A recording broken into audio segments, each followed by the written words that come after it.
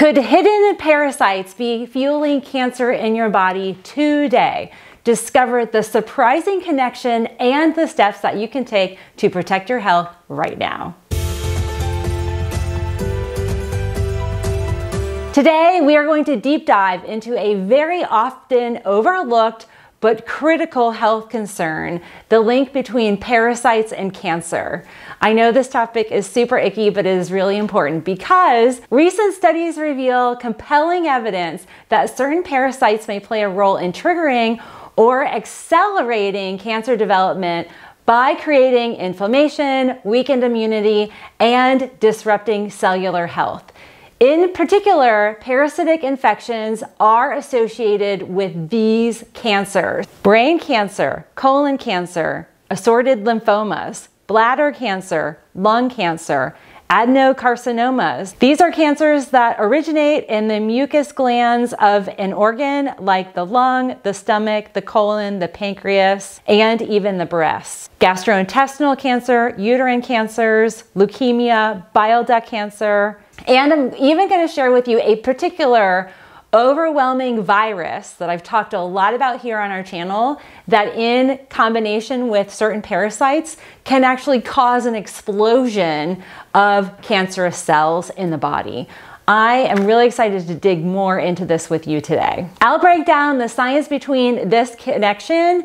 I'm going to explain the hidden invaders that could impact your health. And I'm also going to share practical evidence-based strategies to help you protect yourself and your loved ones. This approach is relevant to both pediatric and adult cases. If you have been searching for answers for chronic health issues, or you want to take a preventative approach to cancer prevention, you're not going to want to miss any part of today's video. We know that parasitic infections weaken our immune system, and it sometimes is a cycle where a weakened immune system begets parasites that begets more infection. And this can be an assortment of infections, whether they are pathogenic or parasitic or viral or bacteria.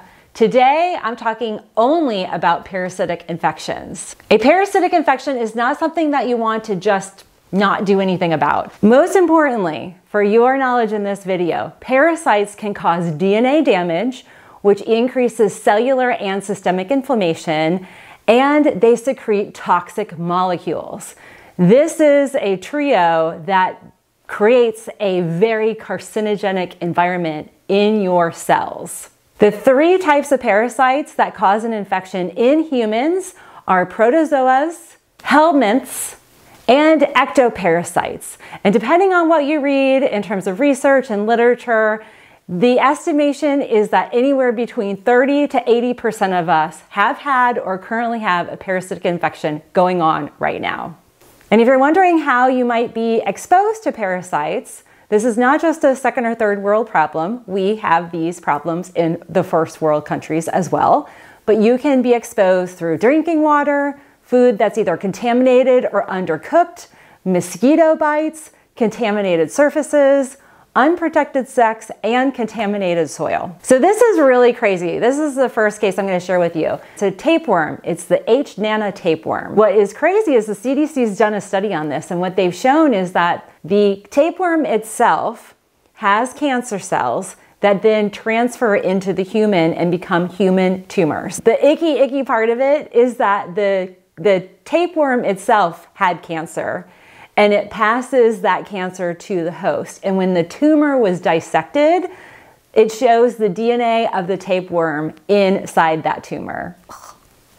Now, another example, waterborne parasites that are found in waters in the Middle East, Africa, and Asia are directly linked to causing bladder cancer. Blood and liver flukes are also related to cancers like colon cancer, gastrointestinal cancers, bile duct cancers, and adenocarcinomas like pancreatic, breast, colon, and lung cancers. Flukeworm infections are linked to specifically bile duct cancers. I'll share this with you. Many times when I've put folks on a parasitic protocol, they pass very commonly liver flukes, and they tend to be in that area of the bile duct. I find this next sequence of research extremely fascinating and absolutely critical, especially in the world of brain cancer and causes of things like glioblastoma, which often does not have a positive outcome. The integrative oncologists have posted research that shows glioblastoma has a presence of spirochetes. Spirochetes are a particular type of parasite that comes from Lyme-carrying ticks. So when a glioblastoma has been dissected, biopsied, and analyzed, they can see live parasites inside that tumor. And it is directly linked to a Lyme-specific parasite. Now, Lyme often is transferred to humans by ticks, tick bite. But that's not the only transference, and that's not for today's video. I have some other videos about Lyme disease I'll post in the description box below where you can learn more about that. But just know a Lyme infection can both contain a bacteria and a parasite. And in the case of the glioblastoma, they discovered this one particular type of parasite in the brain cancer tumor. Now this is interesting. One particular study of colon cancer, and this is a mice-based study, shows a correlation of a particular type of parasite called the Cridosporidium parasite. This causes colon cancer. Parasites also have been found as a cofactor in HTLV-1 related T-cell lymphomas. And this is really crazy. Research shows that a combination of an active Epstein-Barr virus infection paired with a parasitic infection can induce a particular lymphoma called Burkitt lymphoma.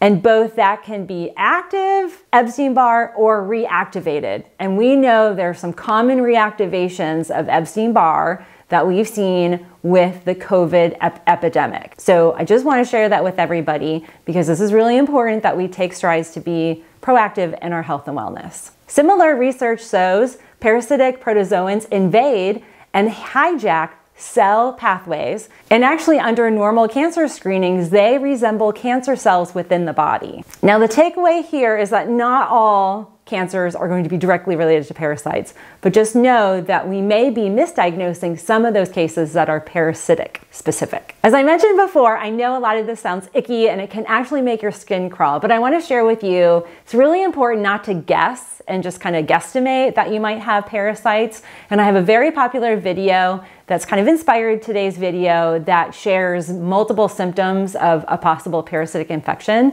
But at the end of the day, I always recommend testing and not guessing. In my clinic, I use stool tests. So we can actually test for 17 different parasites and worms that fall into the category of all of the different parasitic clinical studies that show parasites cause cancer or are part of the cancer causation. And there are a lot of different variables at play. It's not just the parasite that causes cancer, but it is the oxidative stress, it's the inflammatory factor, it's the stress, it's the damage that is done within the cell tissue and the toxins from the parasite that become this carcinogenic just bomb.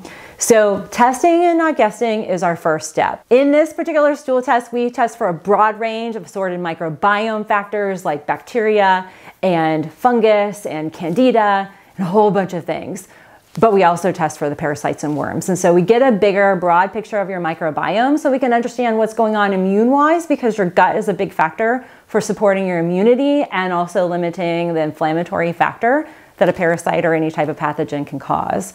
Now, on the flip side, if you do find out you have parasites, this particular protocol is what I recommend. This is the exact protocol I put my patients on, and it is Biocidin's BioClear Microbiome Detox. This is a removal, binding, and restorative program. It covers everything from really eradicating those parasites and the worms, creating an environment they don't want to live in pH-wise, and there's a lot of bitters in that. Very common parasitic reducers. And it also includes building up the microbiome with good probiotics that we know are needed to ward off parasites and worms. And it also has a binding agent that helps move things out. So that trio, that kit, and the stool test will be linked down below. So if you have any questions, and I'm sure you do, comment down below. My team and I will be answering those. If you have any more parasite-related content topics you're interested in, let me know and I will be sure to post those here. I really want to share this video with you because knowledge is power, especially in the world of cancer. And I work with cancer. That's how I got introduced to integrative medicine. I actually worked with the Dana-Farber Cancer Institute and an integrative medicine program there. And it's very important that we use all the different things in our arsenal, both clinical research, testing, and preventative and treatment plans to help eradicate parasites in our body so we limit our cancer exposure. Thanks for tuning in. Be sure to follow, like, hit that subscribe bell. I can't wait to see you on our next video.